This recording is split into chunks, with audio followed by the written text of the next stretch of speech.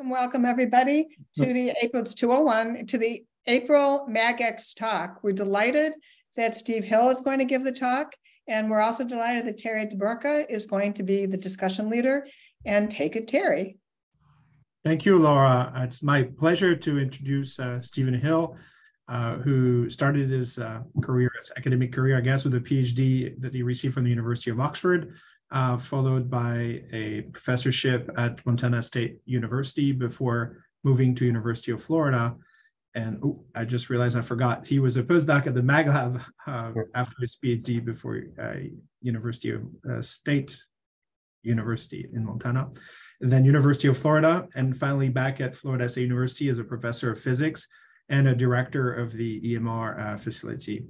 We'll deal with a Q&A after Steve's talk. You're welcome to post question in the chat during the talk.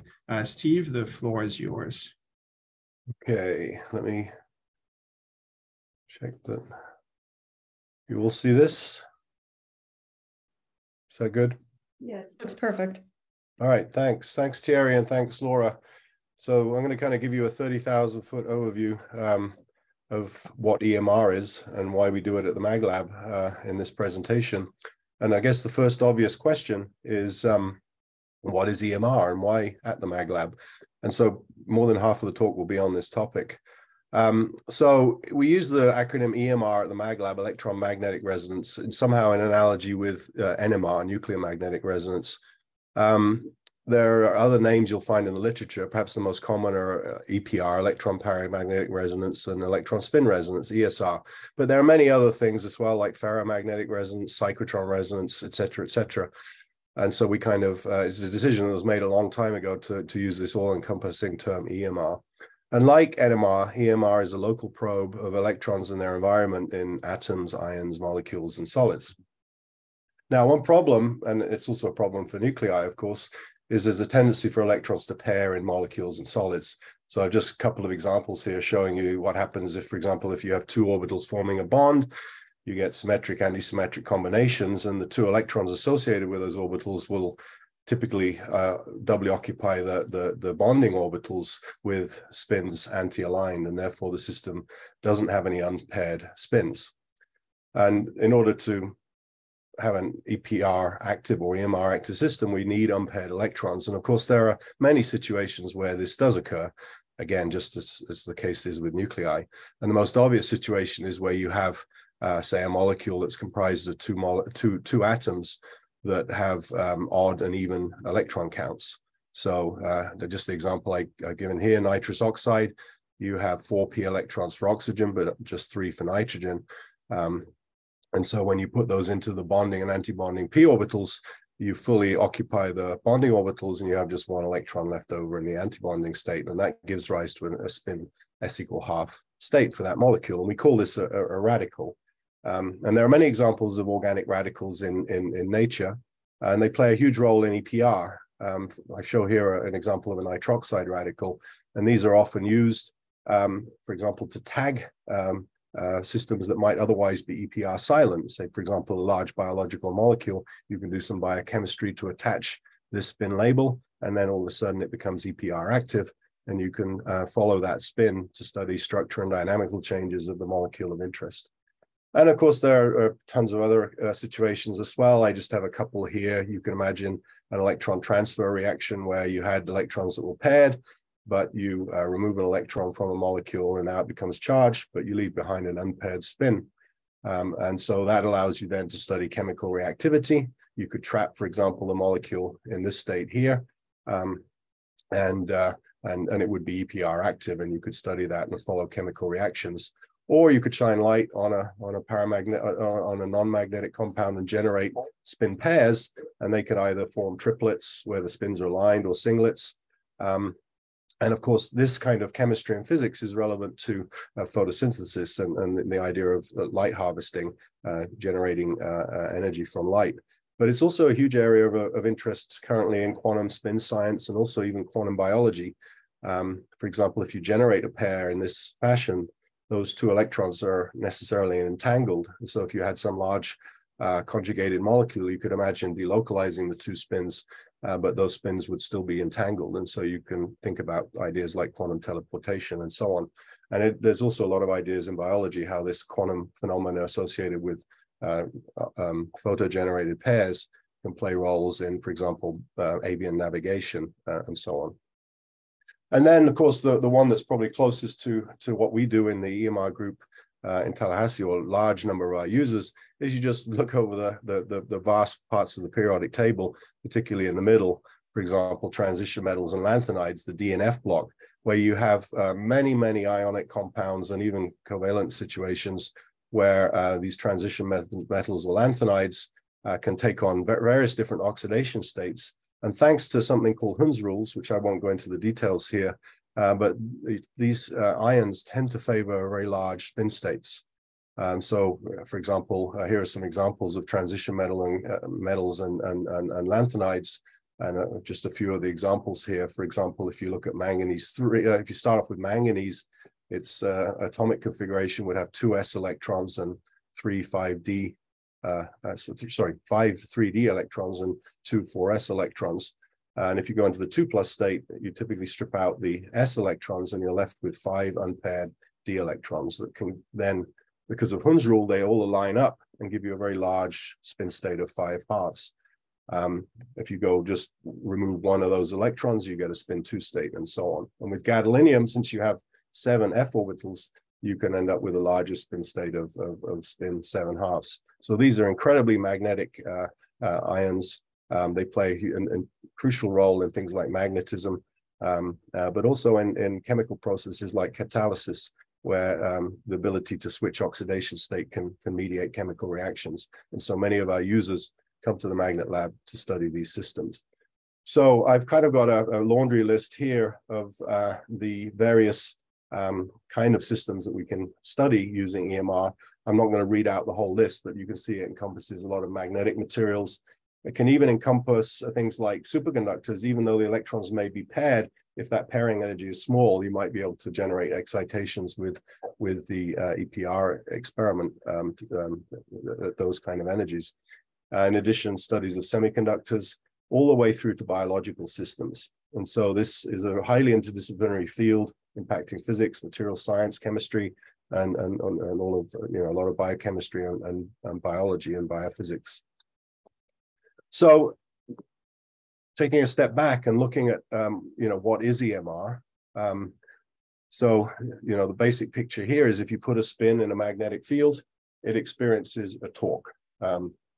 It's given by the cross product of the magnetic moment of the electron with the magnetic field. And the physics is exactly the same as the spinning top in an Earth's gravitational field. So that spin will precess at a given frequency. And ultimately, that frequency is linear in magnetic field, and it just depends on the ratio of the charge on the electron and the mass of the electron. Of course, it could also be the mass of a proton if you're dealing with NMR. And for free electrons, this G factor here, essentially fundamental constant, is very, very close to 2.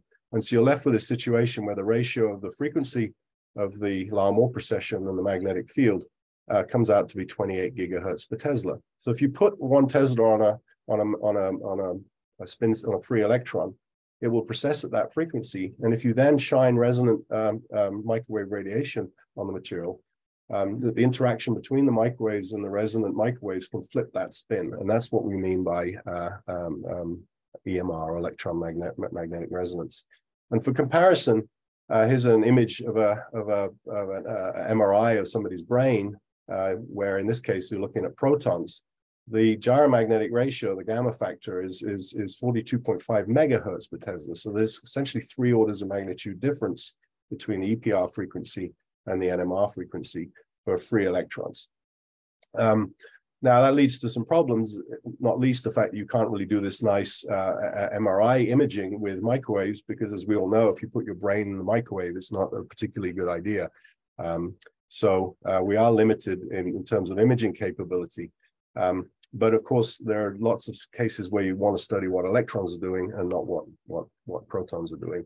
And so the main application of EMR is to study the role of electrons in chemical and physical processes. Simple quantum mechanical picture here, the idea of two, if you just got a simple free electron spin half, it has two possible projections, spin up and spin down. And again, this physics, the splitting between those levels is ultimately related to that Larmor precession frequency. And so the splitting between these two levels splits linearly with magnetic field as you increase the magnetic field strength. So if I shine a quantum of microwave radiation onto my sample, at the point in magnetic field where that quantum of microwave energy matches the energy spacing of the two levels, I see an absorption. And that's my resonance. And from that, I can, in principle, measure this G factor. Technical detail here, sometimes we measure these spectra in derivative mode using field modulation, but that's not a particularly important detail here. So at the MagLab, if I plot that 28 gigahertz per Tesla line on this two-dimensional plot of frequency versus magnetic field, you can see here this red dashed line.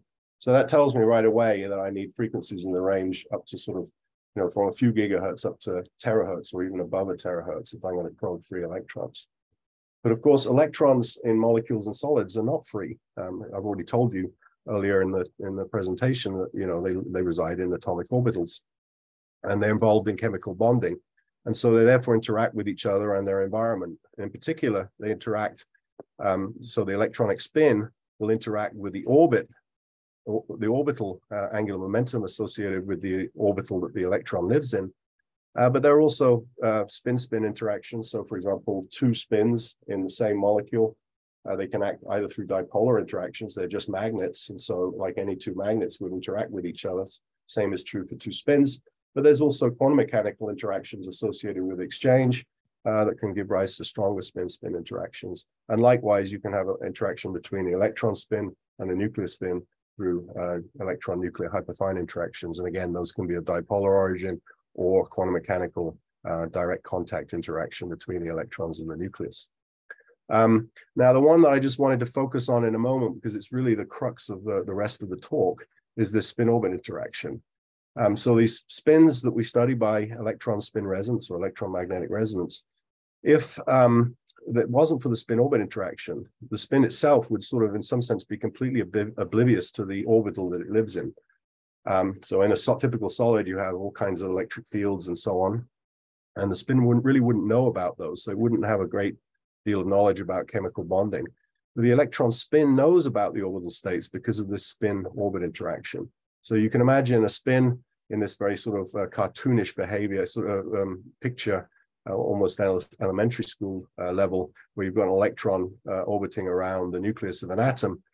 To the electron, it really looks like the nucleus is orbiting around the electron, just like we perceive the sun to be rotating about the Earth. And as we know from our elementary E&M classes, if you have positive charge that's undergoing an orbit, it generates a magnetic field at the center of that orbit. And that magnetic field, of course, can then couple to that electron. So therefore, sort of by definition, the spin knows about the orbital that it lives in. And if it weren't for that interaction, you wouldn't be able to have access to half the information that I'm going to tell you about in the remainder of the talk. So it's that spin-orbit interaction that allows you to know about the orbital state. And from that, you can learn about the once the electron knows what orbital it lives in, it can start to understand how that orbital interacts with adjacent orbitals through chemical bonding and so on and so forth. Now, the crux of this, though, is when you have spin-orbit coupling, and it tends to get stronger as you go down the periodic table, it drives your excitations far away from this G equals 2 line. So it's indicated by these arrows here. So as soon as you include the spin-orbit interaction, you no longer expect your EPR spectrum to be precisely on this line. It shifts away, and it shifts further away depending on how strong that spin-orbit interaction is. And the shifts can be really huge. You know, in NMR, you often talk about shifts of parts per million. In EPR, those shifts can be the whole way, if you like. In other words, if you do a measurement at 800 gigahertz, you could have a resonance at zero magnetic field in principle. If you do a measurement down here at just just 100 gigahertz, you might see a resonance all the way up here at 45 Tesla. So the shifts are far bigger than often than the expected frequency for a free electron. And so that requires us to be able to do measurements over this entire landscape, not just all fields up to the highest available in Tallahassee, but to very high frequencies as well. And so then it becomes a big part of EPR is combining with theory, because intimately the magnetism and the EMR spectrum are very intimately connected to the underlying structure. So if you measure the EPR spectrum and you don't know the structure, for example, you can then apply theory and try to predict what the spectrum should look like based on some guessed structure and sort of iterate and allow eventually hone in on the structure. Conversely, if you know the structure, you ought to be able to predict the magnetism and EPR spectrum, and then you can, of course, verify that by EPR. And so this connection between structure and magnetism and EMR, that is of fundamental importance all the way from physics to chemistry to biology. So again, this is a highly interdisciplinary area of research. So there are two kinds of magnetic interaction that involve the spin-orbit interaction. And we're getting a little bit technical here because I have a spin Hamiltonian. But essentially, there are just two terms. And the first one just looks like the Zeeman interaction. In other words, it's an interaction that depends on the magnetic field strength and on the value of the spin.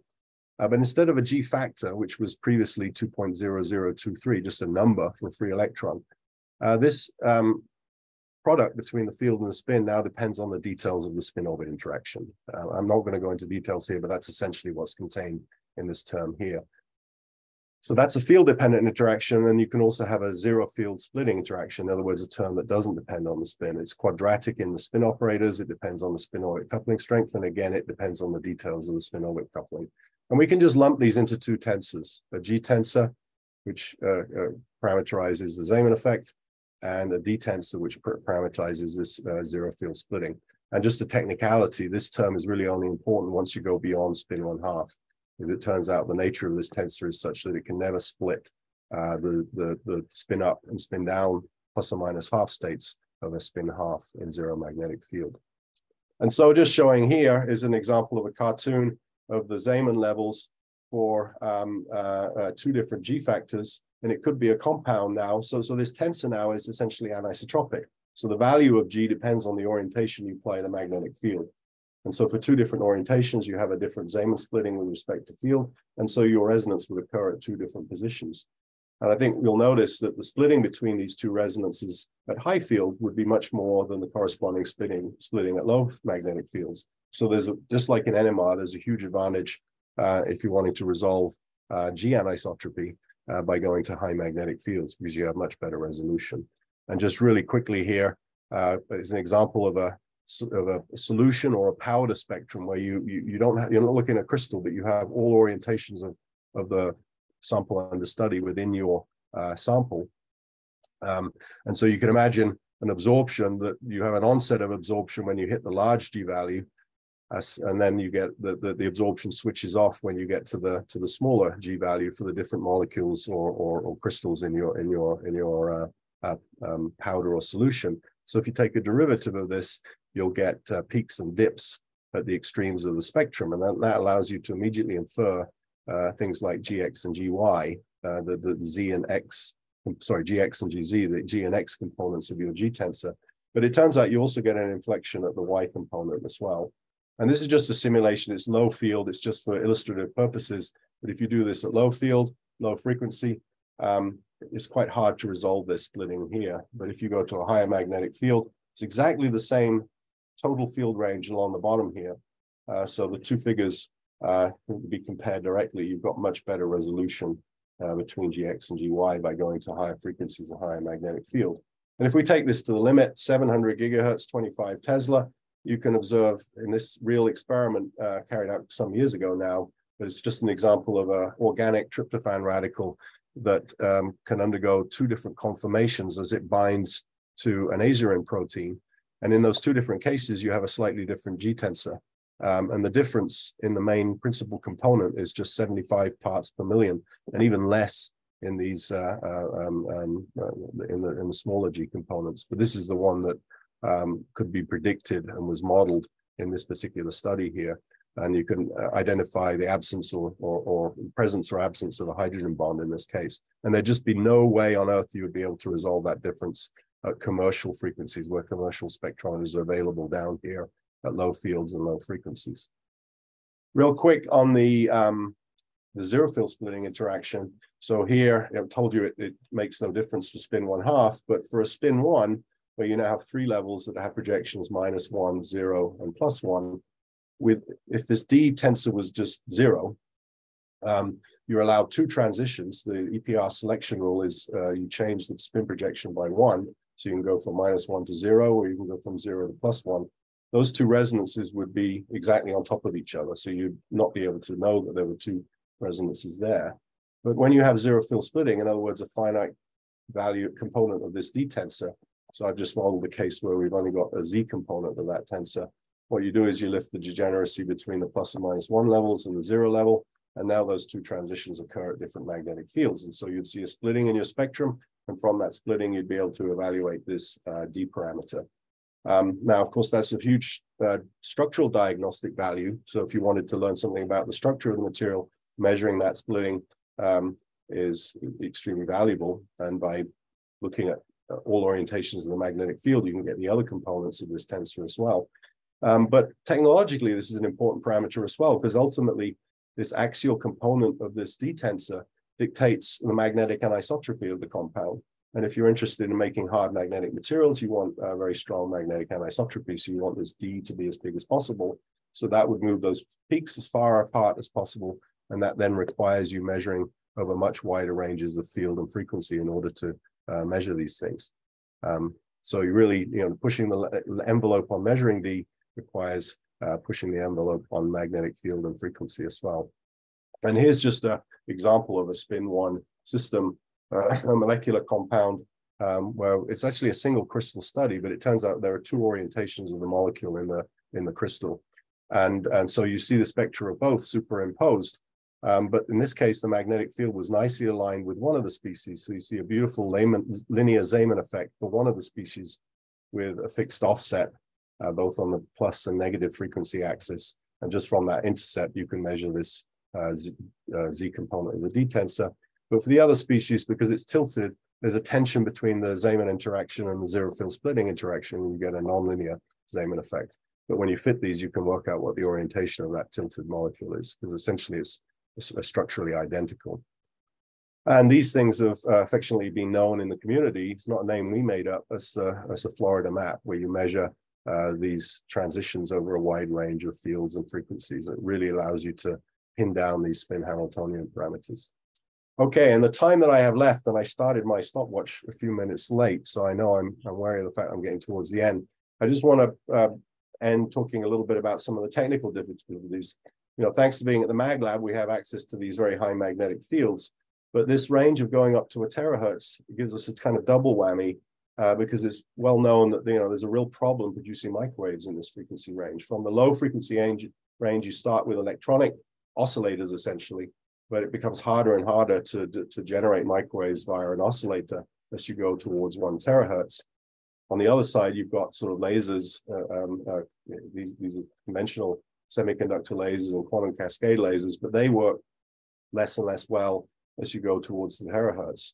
So a big part of the work in our group is sort of trying to overcome these limitations and build instrumentation that provides the stability, sensitivity, resolution, and power in order to be able to do these fancy EPR and EMR measurements. And so I just really want to point out the way we typically do this. We favor coming from the solid state side. So we start with low frequency oscillators, and then we use chains of multipliers to multiply. So for example, you might start with an oscillator at 8 gigahertz and just multiply it to get up to, in principle, you can get all the way up to a terahertz using these ideas, using amplifiers in between at various frequencies in between. And we also have a series of vacuum devices, oscillators again, they're not really lasers, that work up to about a terahertz. And from the high end, we collaborate with Mike Ozerov in the DC field facility and uses FTIR, Fourier transfer infrared instrumentation, to get the much higher frequencies. And all of this capability in principle is compatible with the DC facility all the way up to 45 Tesla if necessary. And then on the pulse side, we really build dedicated spectrometers that work around these frequencies that you see written here. Again, we use solid state synthesizers and multiplier chains, and fast pin switches allow us to study dynamics. So look at out of equilibrium spin physics. And I don't unfortunately have time to go into great detail here, but these are really truly unique instruments that nothing else anywhere in the world is comparable.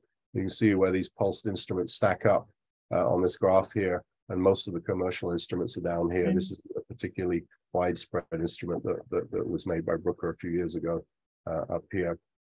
And these pulse measurements, to describe pulse DPR would be a MagX talk essentially in itself. And it wasn't my plan to discuss it today, but they allow us to measure many of these other interactions that I mentioned, like the electron nuclear hyperfine interactions. And again, we have unique capabilities that will be developed at the lab along those lines. And sort of just to end here, our tour de force instrument, Hyper.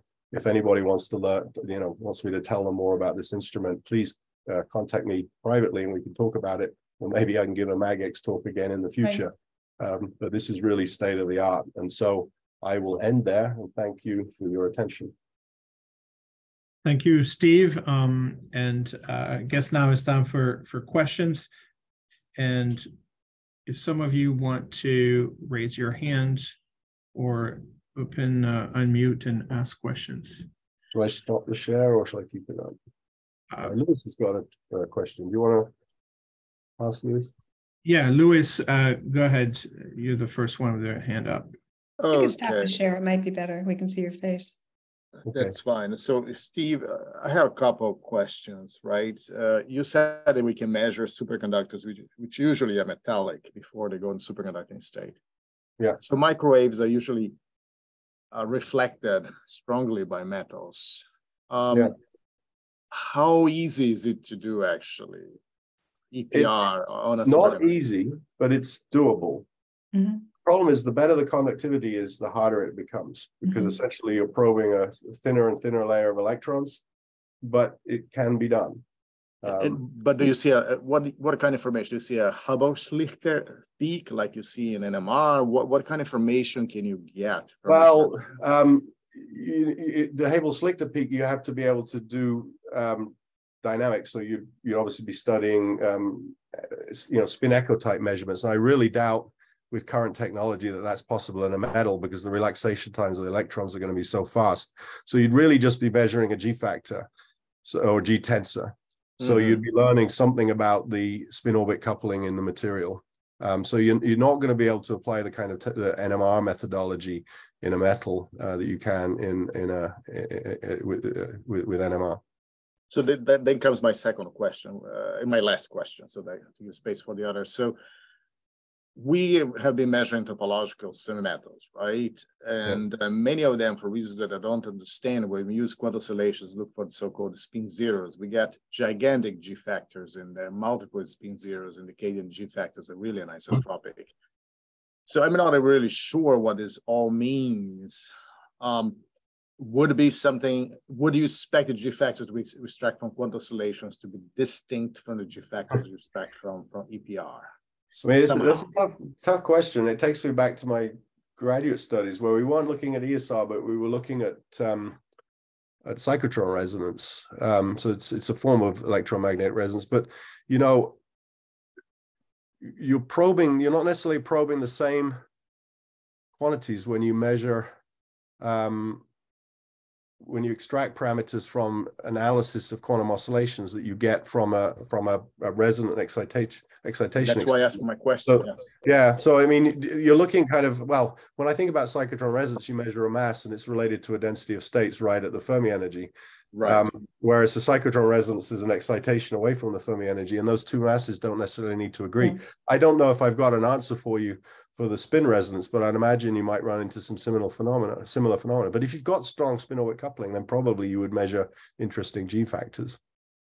Okay, thank you. So, Lewis, this is Ross. I think there's some work I'm remembering, and I think it's on ytterbium, rhodium-2, silicon-2, where they can measure big anisotropy. It's very Ising-like anisotropy of ESR, and it's something like G factors 3.5 in one direction, almost nothing in the other, in the metallic state. And I think there's some measurements there where they correlated it with what they think the G factor is from some fermiology type measurements at higher fields.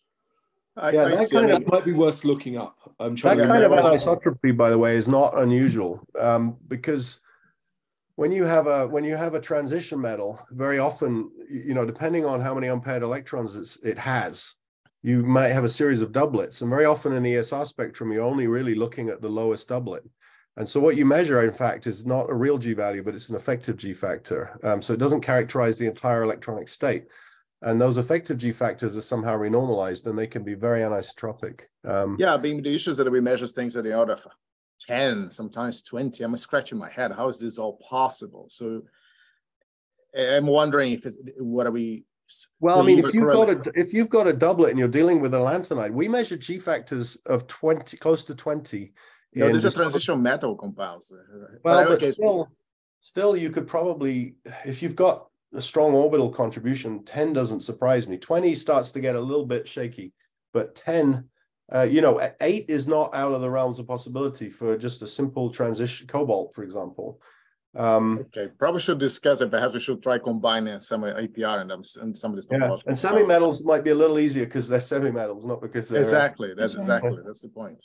And if the conductivity is anisotropic, that can be helpful as well, because sometimes you can polarize the microwaves in a way that they don't excite currents, and so you can get better penetration that way. Thank you. Thank you for the question. I don't know if we could take, we have time for one or more question. The D matrix, the one that splits the levels and the triplet in zero field. How should I think about that physically? What gives rise to that? Oh, so it's essentially it's a Stark effect on the atomic orbitals. So imagine that you have a set of d orbitals and you have some nearby charges, either due to ionic bonding or some covalent interaction that lifts the degeneracy of the d orbitals. Then you impose the spin orbit interaction, and so the different components of the angular momentum operator will connect different orbital states, and depending on the relative order of the levels, that matrix it just has all of the matrix elements of L dot S between all of the orbital states within a certain active space. I mean, in principle, you could do it for all orbital states, but because it's a perturbative calculation, you typically combine it to just one set of orbitals. So ultimately, you're seeing the Stark effect on the atomic or on the orbital states. Okay. Itself on the spin states through the spin orbit interaction. Thanks. And it's not entirely intuitive because there's two interactions. It's not just one. I think your suggestion to give another MagX talk on the instrumentation would be great, but we won't make you do it next month. Before I let Terry close out, I want to remind people the next MagX talk is May 23rd. We'll take volunteers. Otherwise, I'll go after you. Terry, do you want to close out? Just thank you, everyone, for listening. And thank you, Steve, for a very good introduction to EMR. Yes, thank you. Thanks, everyone, for listening. And sorry for awesome. Really, really good.